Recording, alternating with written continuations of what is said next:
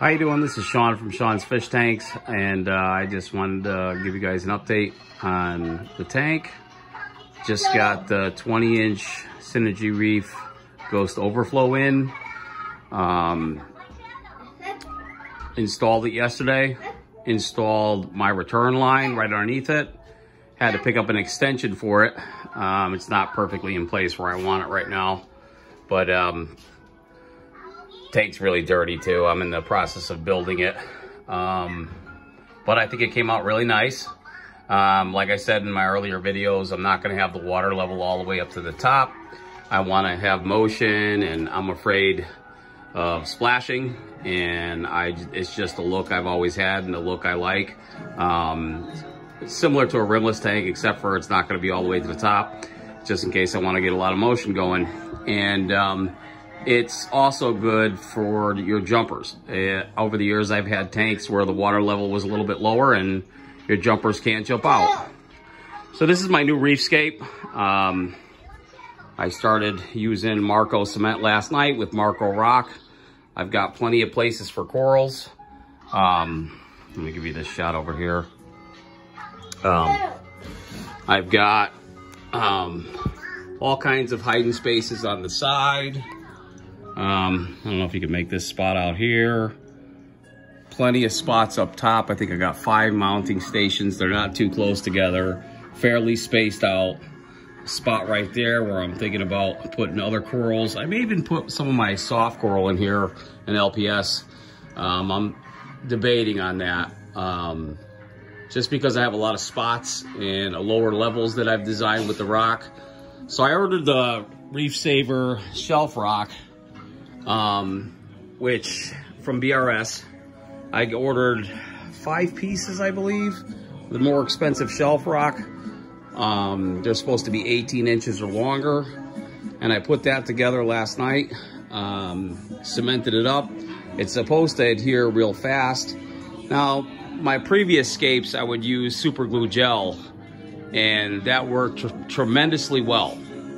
This time I tried the Marco cement, and in the morning it was supposed to be completely dry.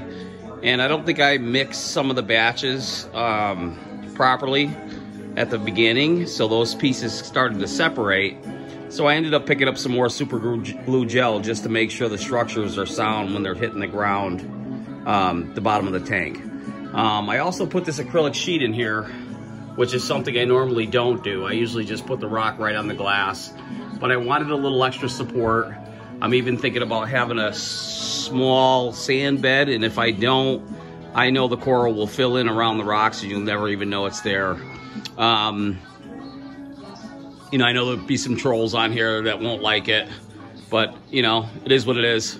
I like it, and a lot of my friends and people that follow me with fish tanks like my aquascapes. Has plenty of space for aquapora and mounting areas. These big shelf rocks are actually really, really big. It looks small from a distance where I'm filming from, but these things are huge plates. And I've got plenty of space in between. This was a nice long piece, the top piece over here. So I'm really impressed with the rock, really impressed with the way it came out. Towards the top and middle structures was a lot more sound with that Marco's cement, but it seemed to go really well.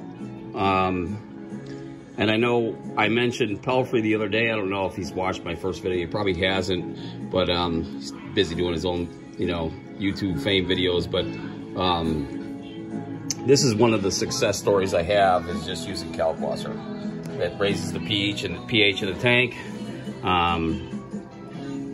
And just keeps everything stable. I started doing this maybe 5-6 years ago, and then it's part of the reason why I like Jake Adams, because he uses kalkwasser in most of his tanks, and in every tank he has, reef tank, and it just keeps everything stable, higher pH, and allows your corals to really grow, cuts down on algae, and yeah. So Pelfrey, if you are watching, this is my latest update, and I'll keep you informed on how things go. There'll be some changes to come very shortly, and it'll be interesting. I'm gonna get this up and running as soon as possible. And I hope you enjoyed it. Thanks. Later.